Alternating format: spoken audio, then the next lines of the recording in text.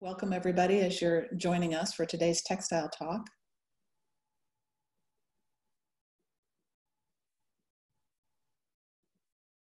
Thank you everybody for joining us. We'll get started in just 30 seconds or so as we wait for everybody to join.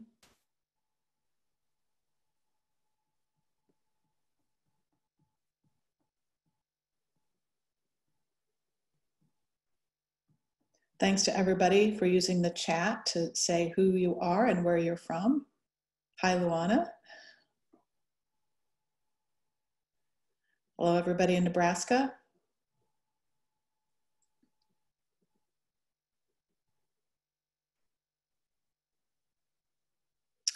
I see people from Texas, Utah, Ohio, New York, San Jose, Kansas City, Michigan, Argentina, Boston, Canada, Florida.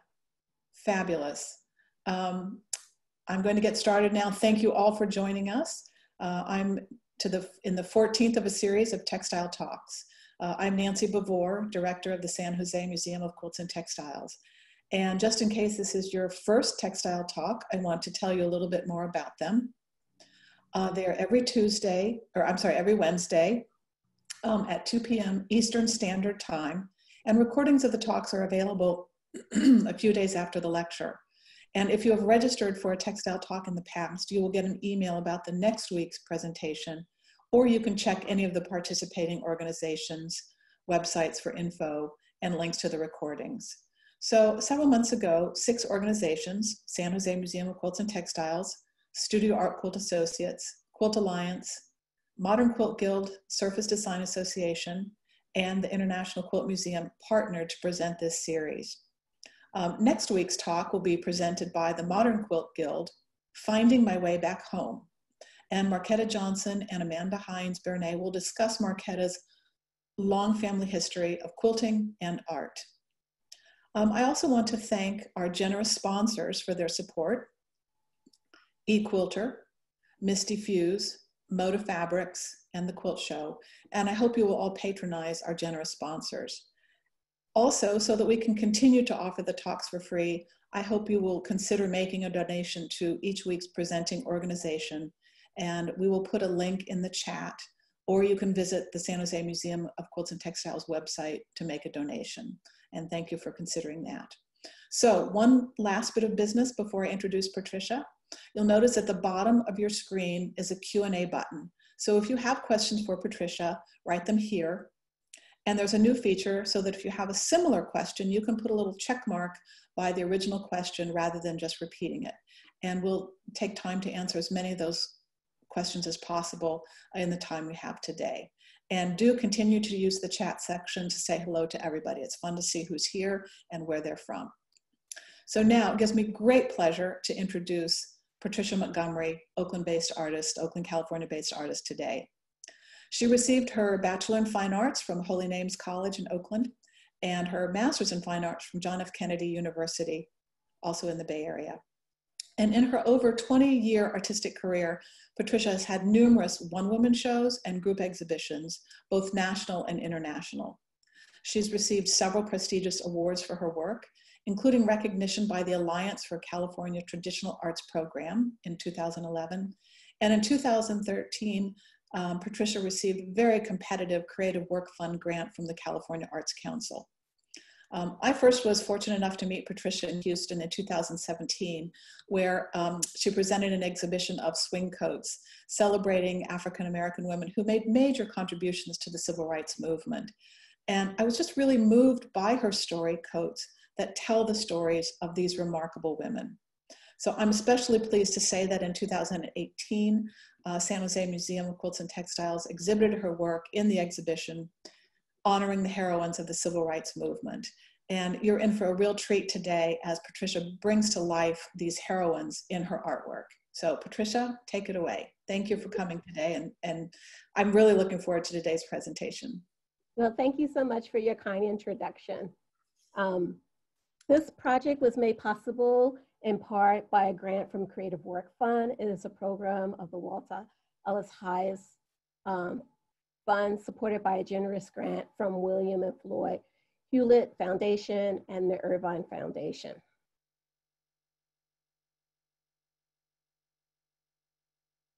We all know about Rosa Parks and how the Montgomery bus boycott got started by Rosa Parks refusing to give up her seat.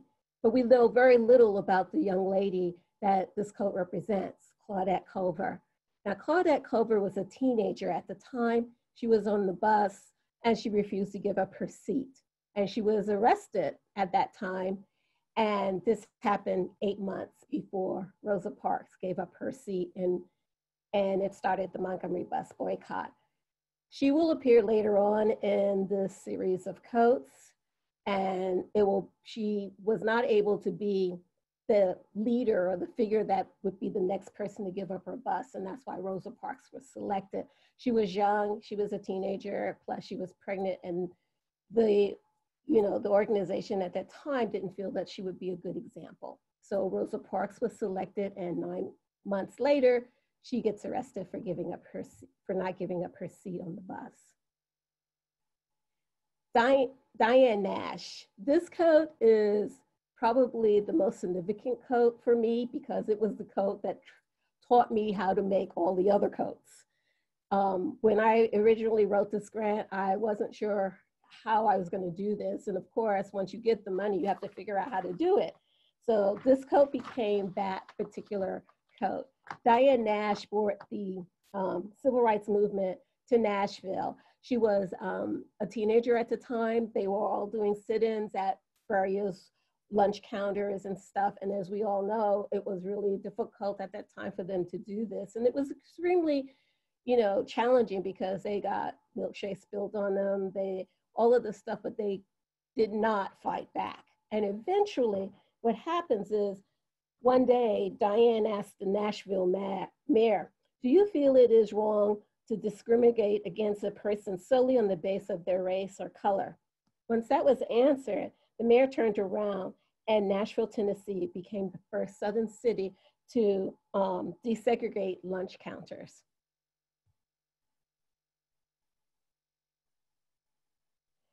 Ella Josephine Baker. Ella Josephine Baker was an all-around activist. She participated in a lot of the organizations at the time.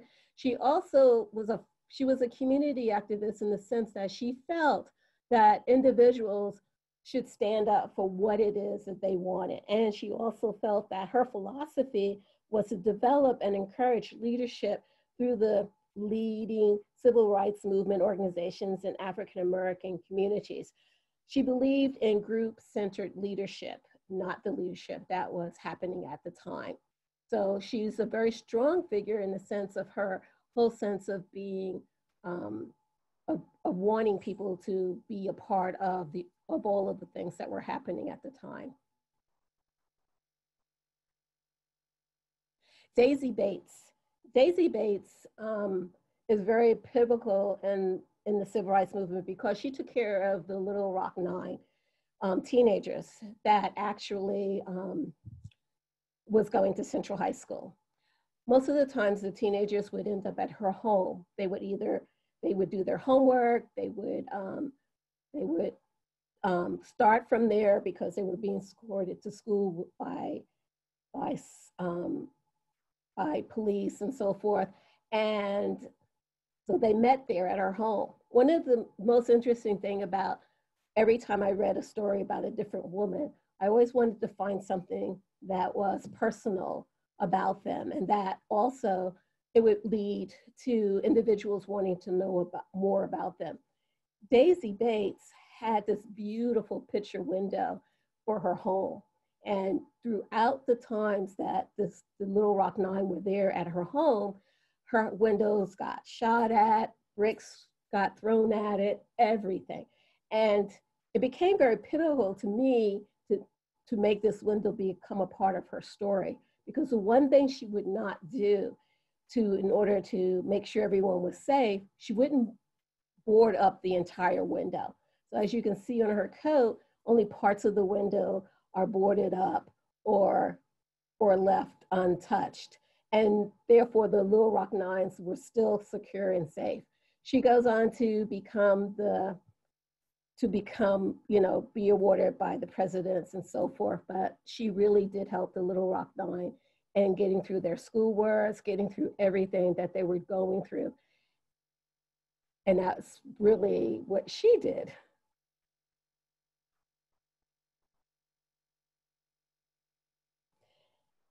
Amelia Bolton Robinson. Her coat is very significant because her coat represents how on the Edward Petty's Bridge that the marchers were attacked and everything, and how they eventually do march across that bridge, but it's much later. During the time, John Lewis actually, and I know throughout all of this week, we all have been hearing a lot about John Lewis because of the fact he passed away, but he led this march across the Petty's Bridge, going over the Alabama River into Salem. The protesters were attacked by the police with tear gas and billy clubs. And Amelia Robinson, actually, she ends up in this incredible photograph where she was being held by someone after she had been attacked. And that photograph goes around the world. Eventually, the march does happen. King comes and the march happens. And also, President Lyndon B. Johnson, on August the 6th, after the Bloody Sunday event, passed the Voters' Rights Act by signing it. And she was awarded later the Martin Luther King Freedom Medal in 1990.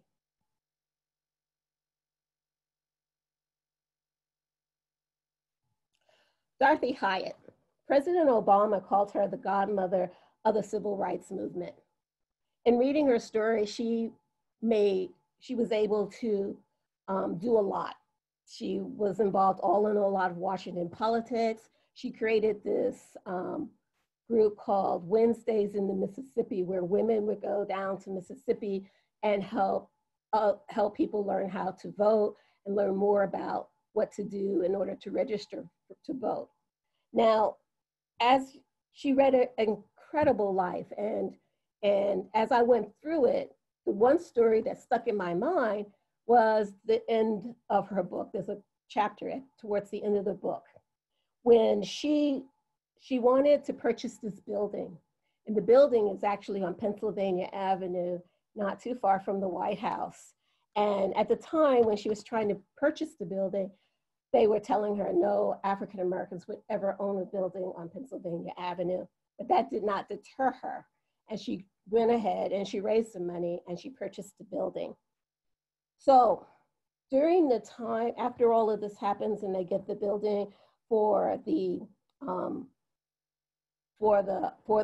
this Black organization, women's Black organization that developed leaders and leaderships in moving forward.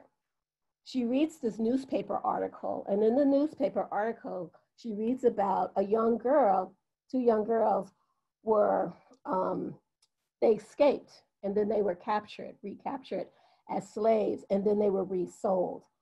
Now, the interesting thing about all of this is this building, which is for the National Council of Negro Women's headquarters, where it stands, was at one time the slave market in this area. And that building, as it is down from the White House, it is now the National Council of Negro Women's headquarters. And what you can really say is it really changed that comma around, because no longer are people being sold as slaves, but now African American women are trained and work towards being leaderships and add to the community.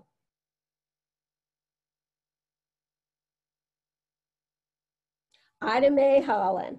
She's like one of my favorite ones that I read about. She was a prostitute and in her earlier life. And what happens is one day she follows this young man and she follows him to this building. Now, of course, being that she was a prostitute, she's feeling that she's going to make some money. And therefore, she follows him into the building. But little did she know that once she crossed that threshold into the SNCC office, it would change her life drastically. And it did, because all of the young individuals that were involved with SNCC at the time encouraged her to go back to school and to move forward. And she learned about the civil rights movement and et cetera. But the really great thing is, not only did she go back to school, but she became a professor. So no longer was she being that person that was the prostitute. She now was a part of the academic world and being a professor. And she wrote a book called From the Mississippi Delta, which tells her life story. And it was actually made into a play. She has this wonderful quote in her book that I liked a lot.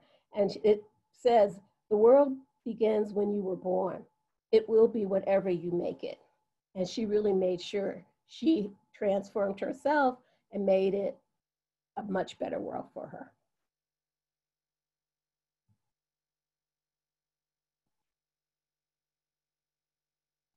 Joanne Robinson. Joanne Robinson is a very interesting individual. Now, remember I mentioned Rosa Parks and Claudette Colvin?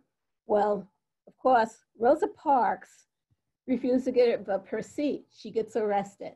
Now, Joanne Robinson, the night that she was arrested, goes to her college, because she was a professor at the time, goes to her college, and her students print up all of these flyers on a mimeograph machine to be passed out among the African-American community, telling them to stay off the bus the next day.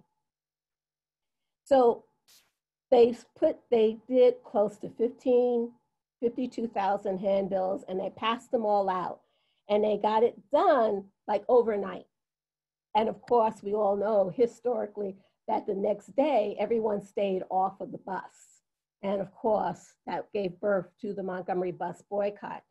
Now, because she was a professor at school, she was not really able to be in the front line to be acknowledged. But she did a lot of the behind the scenes regarding the Montgomery bus boycott. And of course, it also brings to light Martin Luther King at the same time. So what's interesting about this code is that the first half of this code talks about the right-hand side of the code talks about the fact that this all starts, and it starts December 1st, 1955, the Montgomery bus boycott. Then it's a year later, and Claudette Colvin and 3 other defendants a lawsuit is going through the system, through the courts and the Supreme Courts and everything. And by December of 1956, the Supreme Court declared segregations on buses in Montgomery, Alabama as unconstitutional. Now, Claudette Colvin was not so much a part of the whole experience of the Montgomery bus boycott, but it is her lawsuit that she was a plaintiff in that helps this law pass through the Montgomery boycott. On the other picture in this slide is a picture of how they all got around. And these folks did a lot of the community really did come together and really stayed off of the buses.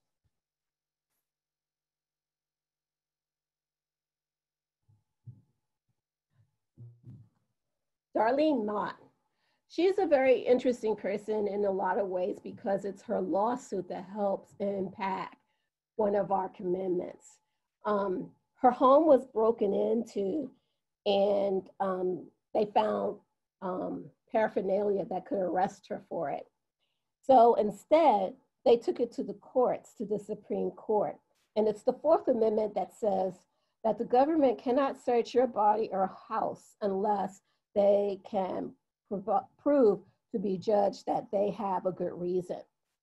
Therefore, search warrants came into being and from this lawsuit and said in favor that it was unlawful search and seizure, and it could not be used in a criminal prosecution. This particular code also holds that story about her and how the ruling went through the courts. And now anytime someone searches a home, they must have a warrant and a search warrant in order to do so.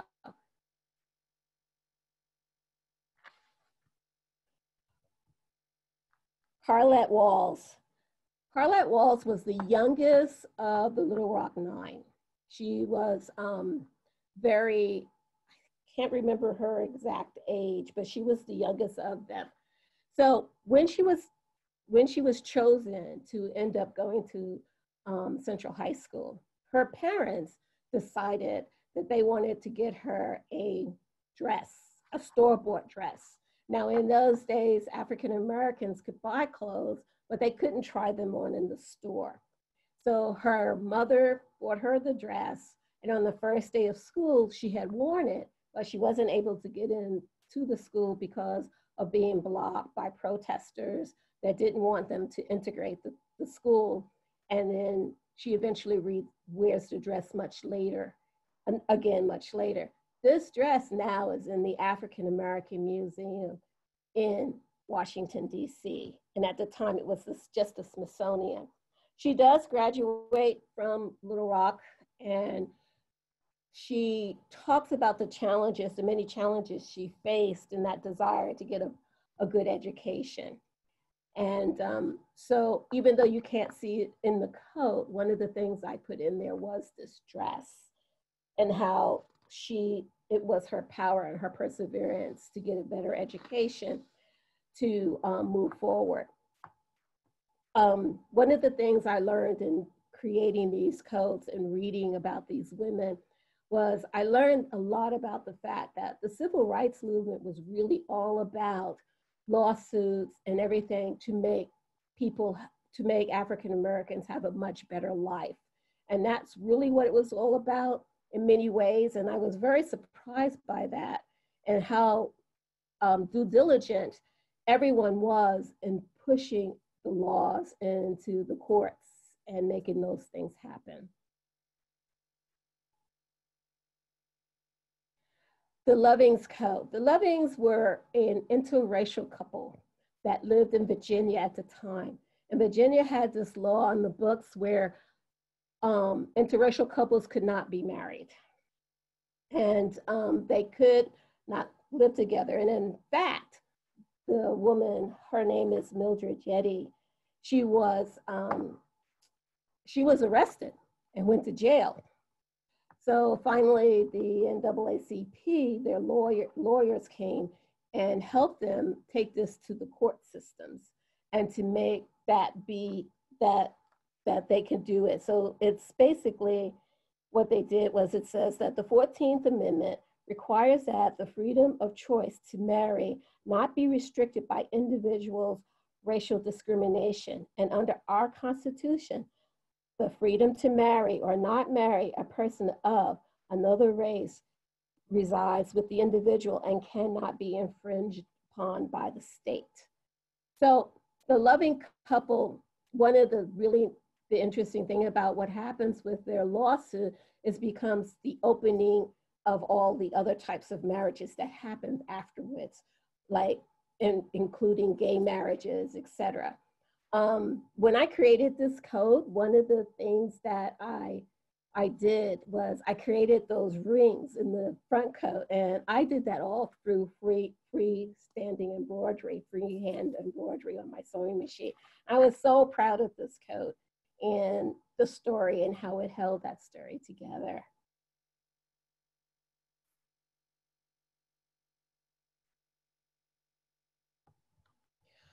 Ruby Doris Smith Robinson. She was a very interesting individual. And at the early part of her life, she began fighting racism and segregation as a Spelman student. And she got involved in the student nonviolence coordination. And she was a part of, and she worked on creating no bail policies during the Freedom Rider campaign. She was also involved in the Mississippi Freedom Summer Campaign in 1964. The interesting thing about her story, she doesn't live for a long time. And the very beginning of her book actually is about her funeral, because she dies unexpectedly from some type of a disease. But she always knew that she would be a part of working with the civil rights movement. And there's a really wonderful story in her book where she talks about how she's going to be arrested. And her friend, they dress up in all of these clothes. So when they get arrested, they would have, you know, an extra set of clothes on, and they would be warm and everything. And it's very touching and telling about the times, because once you got arrested, you were put in jail, but you had no amenities. And so her and her girlfriend made sure that they were going to be warm and be able to sustain that night. She was very much aware of, she dies tragically in 1967, symbolizing the mark of the demise of the Student Nonviolent Coordinating Committee and the birth of the Black Panther. She was probably one of the first women to wear an afro. She was around when Stokely Carmichael starts to take over and we move towards Black power. So I indicate mostly in her, about her, is that she was that bridge between those two movements that started to happen.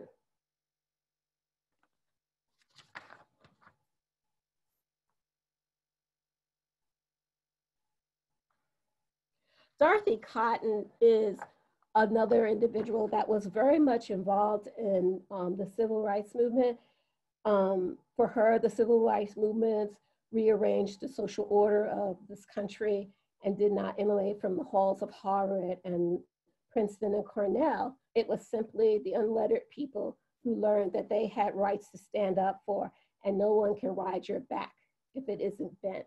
And in fact, that's the title of her book. It's called You Can't Ride a Back That Isn't Bent. So her life work and her philosophy was all involved with nonviolence. She was a member of the Southern Christian Conference and the inner circle to Dr. Martin Luther King, and a close colleague. In fact, she was with King the day before he was killed. And the day that he is killed, she's on a plane going back to Atlanta, and she hears the news. And she was also a part of the party that went to Norway when King received the Nobel Peace Prize. So even though she wasn't a high leader within the organization, she was involved in many, many ways because of her involvement with Martin Luther King. Septina Clark. She was an educator and a civil rights activist. She believed in the importance of education and spent her life teaching African Americans to become potential voters. And one of the ways she actually taught was she taught people how to read through a Sears catalog.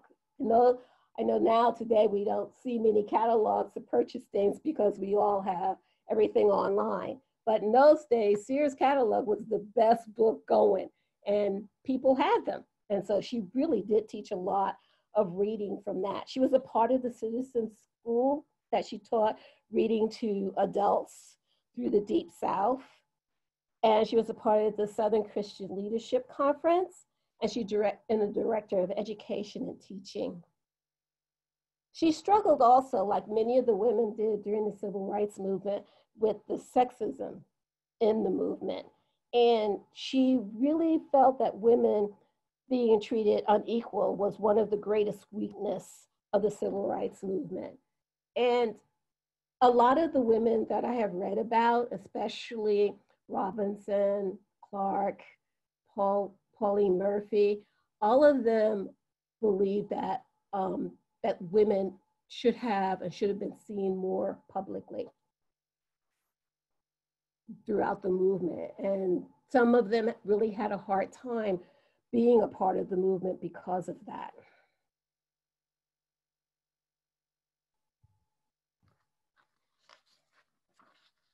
Annie Mooney. Annie Mooney writes a book called Coming of Age in Mississippi. And it is, at the age of 15, she realized, because this is like in the very first part of her book, she realized that she could be killed for the color of her skin.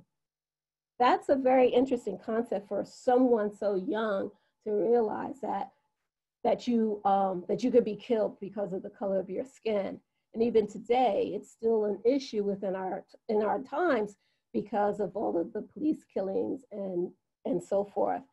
She was very much involved in the NAACP, SNCC, and CORE, and she helped plan the events surrounding the 1964 Freedom Summer. She was towards the end, and I think it was with a lot of various leaders, they were skeptical about whether all of this change in these events really meant something and it really worked. And in doing them, are we making a difference? So towards the end of her memoir, she reflects on the events she had witnessed and remembered the words of the movement's anthems. We shall overcome, we shall overcome, we shall overcome someday. And she writes, the last sentence of her book, she says, I wonder, she wrote, I really wonder. So it goes to show that it wasn't so much, they wanted to feel like they were really contributing. And towards the end of all of this, she wasn't sure that she was.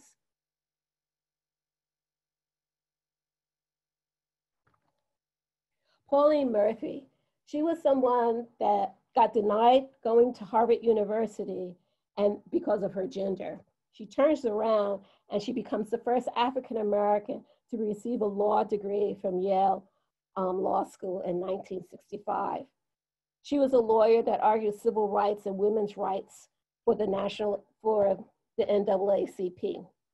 She wrote an article regarding Jane Crow and the law, sexual discrimination, and Title VII of the Civil Rights Act of 1964. She was really into women's rights and an advocate for them before we really thought about them a lot. And she really was the one that fought hard for a woman to be a part of the March on Washington and to be a speaker, for that person to be a speaker there. Because at the time that they weren't invited to be someone to speak during the March on Washington. She eventually leads the court and academia, and she becomes the first African-American woman to be adorned as an Episcopalian priest. So she has a lot of firsts in her life, and she did a great deal in what she was doing as part of the civil rights. So now these particular photographs will be slides of the installation of the show at the San Jose Museum of Quilts and Textiles. And as you can see, all of the coats at this time, I think there were about 16 coats. Some were on dress forms and some were hung on to the wall, like the green one in the back. And then of course, Fannie Lou Hamer's coat is on the wall that shows how the coats were made and produced, but that coat is still requesting me to make her, and I finally started working on it again.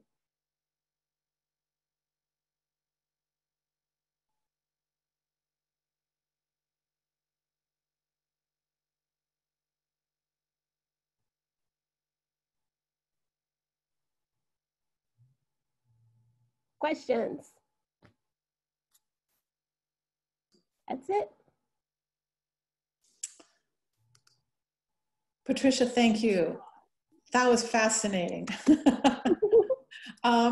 We've had a lot of interesting questions. There is a lot of interest in your choice of the swing coat. How did you decide on the coat, first of all, and the swing coat as an object? Is it a metaphor? Did you consider other shapes? Well, one of the reasons why I selected a swing coat was, number one, it actually is my favorite coat. I love the design of that coat. That coat, any woman in the world can wear that coat. And then looking over a lot of pictures, especially when I was doing Diane Nash's coat, you could see in some of the pictures, the women were wearing them during that period of time.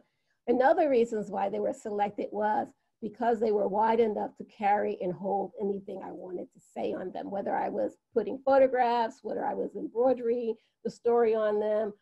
And that was important, that I could be able to say a part of it, a part of a story or a situation, and people would get it. And so that was one of the main reasons why it was selected. When I first started doing them, I made them very long, and it wasn't until a little later they all became shorter coats. Well, did you start with a commercial pattern, or did you just create your own? I used the actual commercial pattern. It was a folk pattern, in fact, and I used it through all of them. The only coat that fits me really is Diane Nash, because it was the first one that I created from a sample I made. And all the other coats are like size 10 or smaller as the coats were designed. Okay, do you ever wear the coats? That was a question. No, they're actually very heavy. They consist of, we all know a quilt takes about 3 layers to do. My coats actually are about 4 layers plus a lining inside, and a lot of heavy stitch work, which you can't really see in the pictures that I've showed, but in some of them you can. But the stitch work was really important, and it's actually almost like painted. Great. So one other question is, everybody's really interested in how you approach the design decisions and construction. Were the colors indicative of the women you were portraying? Did you do more patchwork for some than others? And then, you know, how did you approach the design? Did the woman's life inform those decisions? When I first started most of the coats, I had them all over my apartment. I would cut them all out at one time, and they would all be on different hangers and on the walls, you know, pinned together. Each coat actually defined almost how they wanted to be made. A lot of times I would have dreams after I read the story about them, and I would think, what part of their lives do I want to project or put into the coat? And I would do that. The only coat that I actually made special things about making sure it came out right with color was the loving coat. I had that winter white fabric, wool fabric, and I said that was perfect for that coat. And so that was what I used. But a lot of times the stories would come to me from them. They seemed to like, you know, they were like, my friend we call them the girls, actually. And they have a way of talking to each other and being almost alive within the space. And that was another reason why the coats were used, was because I wanted the coats to represent a human being, and they do that. And when they're hanging in the center of the space, they really move, and it has the spirit quality to them. Great. How did you decide which heroines to honor? And were you able to talk to any of the women who inspired your coats? I found the book in the library, and it was titled The Forgotten Heroines of the Civil Rights Movement. And I had taken the book out of the library, and I had looked through it and gazed it and read some of the stuff, but I never really thought about it again until I sat down to write the grant. Now, when you sit down to write a grant, you have to think of something you can use, and that book came into mind, and I started thinking of how I could create these codes, and they could all be in a room, and they could form this march, and people could move in between them and all around them and everything. Little did I know that that was going to happen, and I'd have to really make that happen. But each one I tried to find was someone I didn't know anything about. And I will say this much, I did live during the era I grew up in the era of the Civil Rights Movement. Because I grew up north, I really did not know a lot about it. But when I embarked on this project, I actually learned more about the Civil Rights Movement than I could have ever thought I would learn. And each woman I tried to, at one point I was so in Mississippi, man, every time I look, I was picking someone from Mississippi or in the South. So then eventually I had to move up closer to the north. And the north, the issues were handled differently compared to in the South. Because you were born in Biloxi, right? Yes. How old were you when you left? Yeah, I left when I was a child, and I grew up in New York. So I wasn't involved. New York was very different, you know. I mean, there were issues and so forth, but I didn't really know them, because when you're a kid, you don't pay that much attention to stuff like that. Yeah.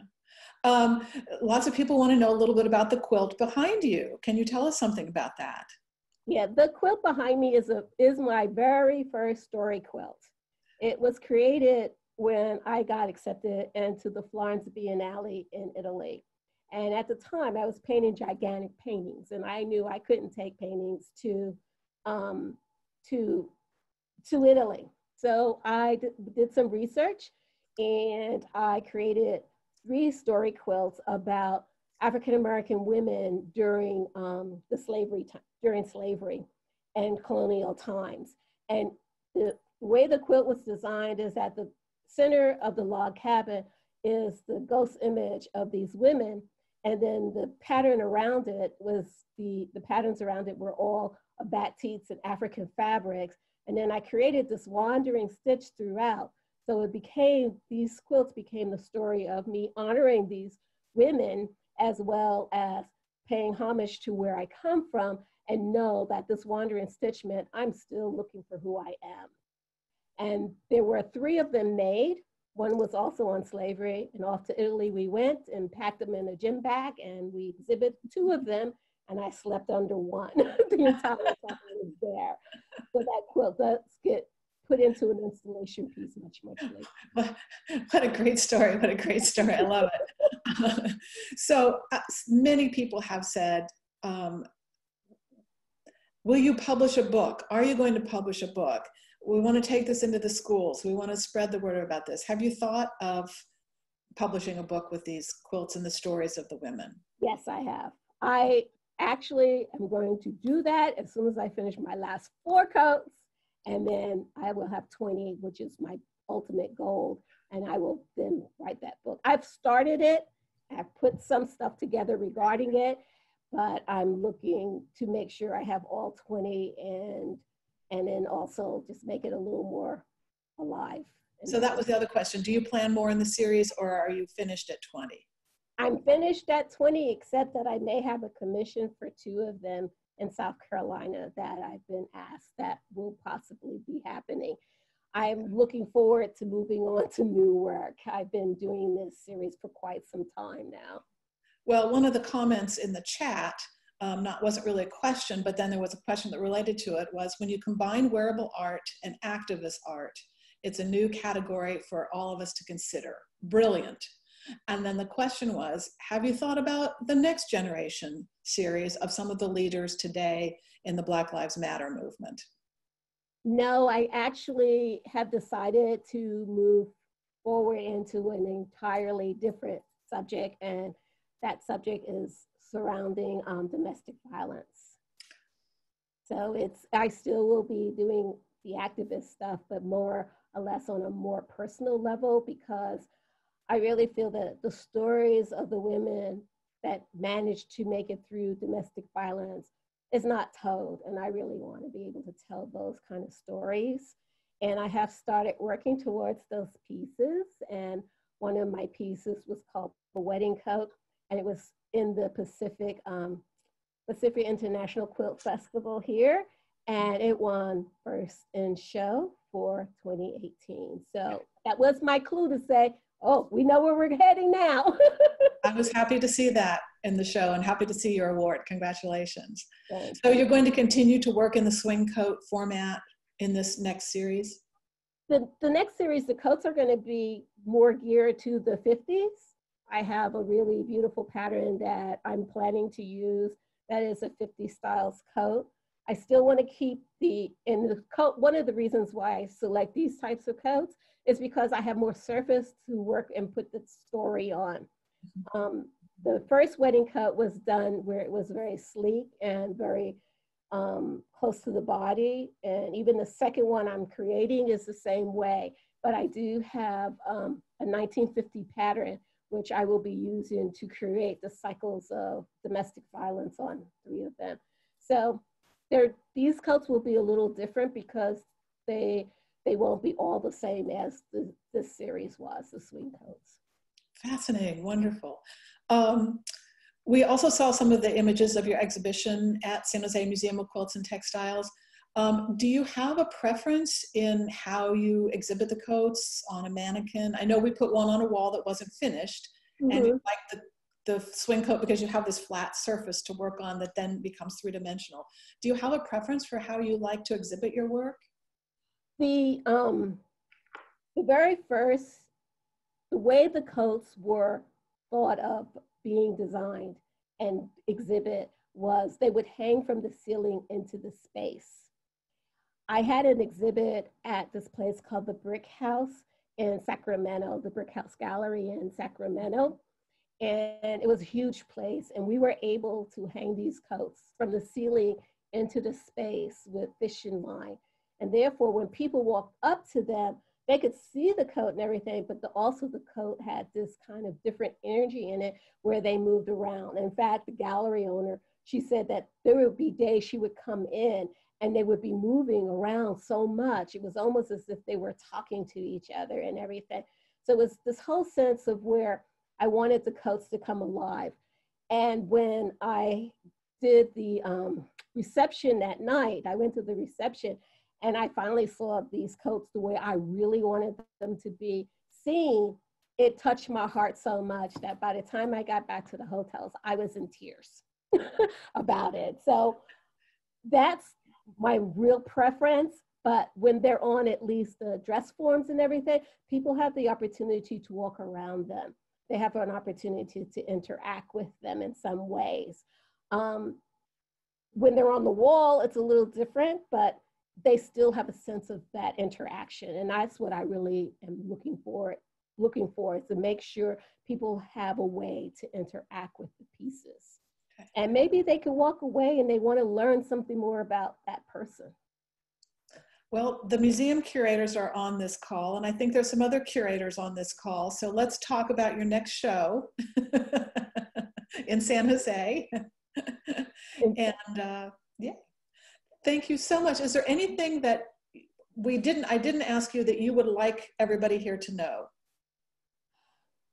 I think the one thing I really would like people to know is that even though the civil rights movement happened so long ago, there are so many issues from that is moving into Black Lives Matter.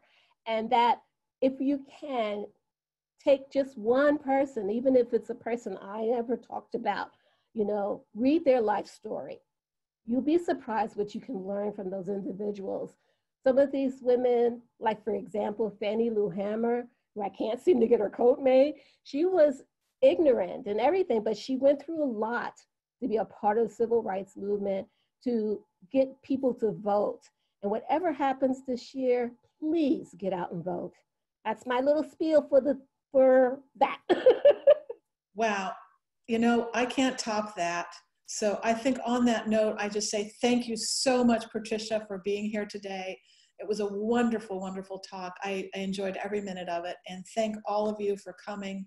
And we look forward to seeing many of you next week for the Modern Quilt Guild's Textile Talk. And thank you again to our sponsors, eQuilter, Misty Fuse, Moda Fabrics, and the Quilt Show. We really appreciate your support. Thank you, Patricia. Thank you. Thank you. Thank you for coming. I enjoyed. Bye. Bye.